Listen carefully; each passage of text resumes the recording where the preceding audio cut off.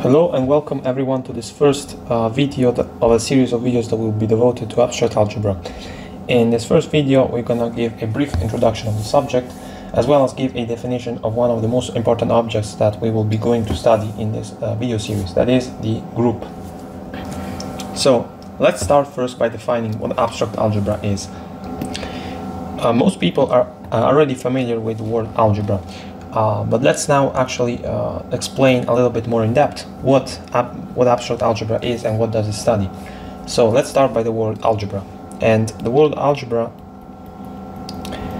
in contrast with many other words in the scientific field and even in mathematics, if we think even of a lot of words that we will encounter when studying abstract algebra, such as homomorphism or like isomorphism that come from Greek, or words that maybe come from Latin, algebra is a word that comes from Arabic, in particular from the word which can be transliterated into Latin as algebra in general, which means roughly reuniting smaller parts together.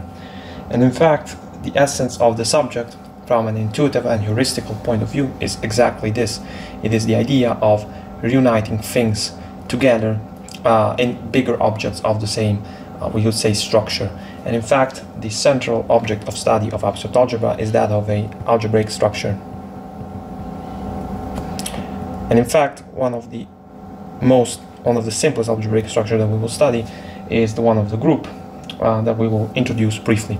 And in fact, an algebraic structure is nothing but a set that we can call A, and a number of operations that we will define later what an operation is, but we all intuitively already understand the notion of operation. And when we study these structures, we usually also require that these operations satisfy some sort of properties in order to give these algebraic structures some extra structure that can make them more interesting, because later we will see also we can also study some algebraic structures which have little or no structure other than the closure of the that we will later see what closure is of an operation, other than the closure of operations. But we of course understand that they will not be as interesting to study as algebraic structures that are more complex. And well, let's now start with the definition of a operation, which is, I'm going to give it up here. So let's start by defining a binary operation, which is what we will use most of the time. So in an introductory course in abstract algebra, of course, we can also study n-ary operations. We will define them too, but later. And so what a binary operation is that, suppose that A is a set, as before, and a binary operation that we can call phi for now is nothing but a function from the Cartesian product of A with itself to A that assigns a couple of elements, so a couple of elements that we can call AB in the Cartesian product of A with itself, to another element which we will call A star B, and we also require that this element, so A star B, which we can also call phi of AB, is an element of A. This is sometimes called closure, so it's the property of being, yes, closed under this operation. And of course we can extend this to generally n elements getting mapped to another element of the same set. In this case we call this a n-ary operation. And an n-ary operation is nothing but a function, again, that we will call phi, that maps the Cartesian product of A n times with itself, that we can also denote as in this way or in this way, that maps this set back to A. And again, here we implicitly require closure inside the definition. So we're requiring that the image of a n tuple of elements of the set gets mapped back to an element of the original set.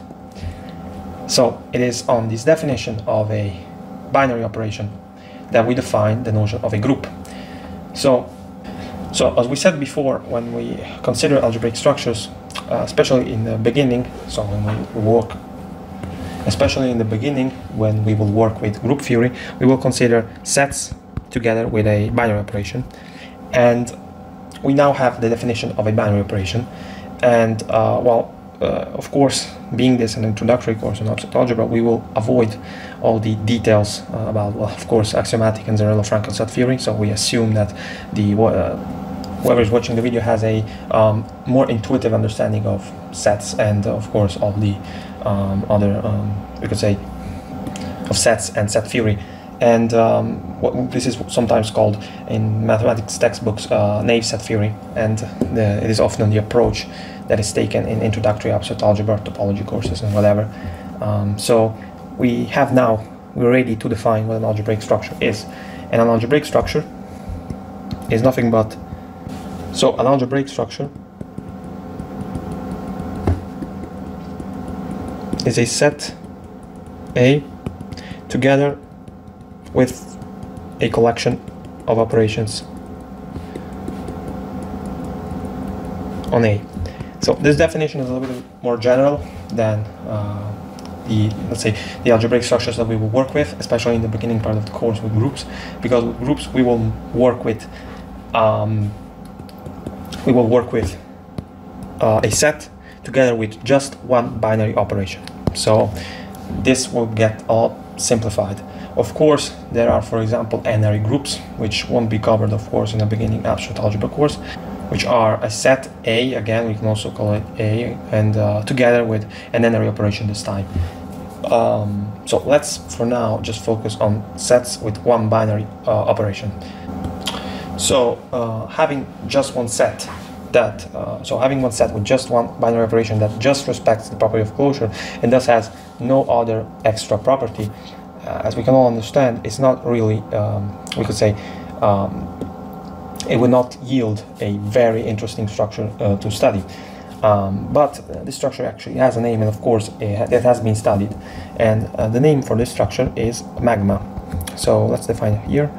And a magma is nothing but, a magma is a set together with a binary operation, and this binary operation, of course, is just closed. So we have a set A, and we have a binary operation phi that takes a couple of elements in a Cartesian product with itself back to A, and we can say A star B and nothing else. So we will not have any other sort of algebraic property respected by this operation.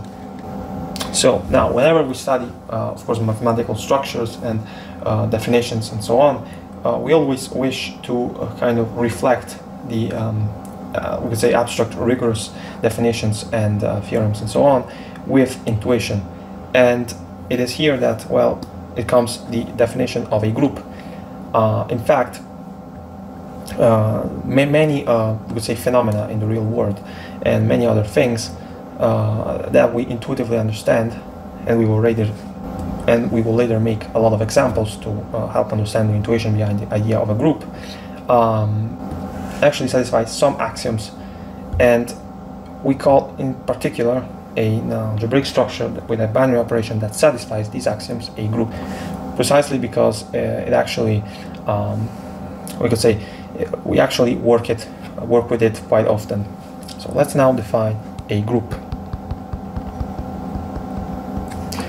And a group is nothing but is a set G together with a binary operation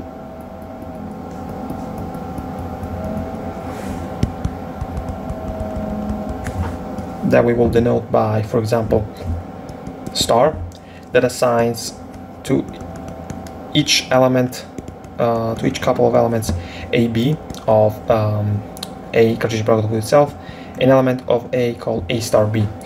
And furthermore, we require that this operation satisfies the following properties. So the first one is associativity.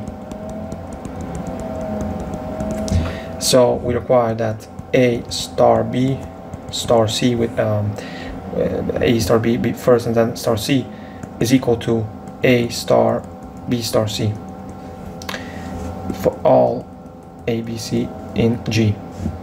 And the second property that we require is that of the existence of an identity element. So what is an identity element?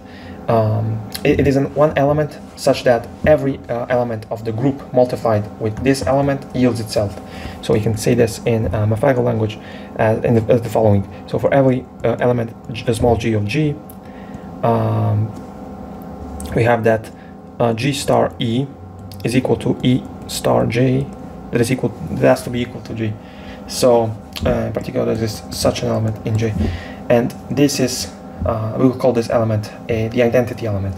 We can denote it by E1, and then later we will see some notations that we will adopt. It will depend if we will adopt a multiplication notation or an addition notation. So we will see later how we will call it. It's really the same. And then the last property that we require is the existence of an inverse element. And in particular, an inverse element is an element such that, so we require that for every small g in G, there must exist an element g prime in G, such that g star g prime is equal to g prime star g, that has to be equal to the identity that we previously postulated the existence of. So these are the three properties of a group. If an algebraic structure, so a set when a binary operation satisfies these properties, then we will call this structure a group. So in the following video we will give some examples of a group, but before we actually give some examples, let's just make a little bit of a little historic note. So, and that is, what is this history behind the word group? And that is the name group was for the first time used in this context by Galois around 1830. But the definition that we use today and the connotation that is acquired in modern mathematics was actually given for the first time in 1882 by Heinrich Weber and Walter von Dyck. So this is, let's say, a little bit of history behind the idea, behind the name group. So in the next video, we will actually give some examples of groups that will also motivate the definition and a little bit develop the intuition behind the idea. So I thank everyone for the attention, and I salute all of you.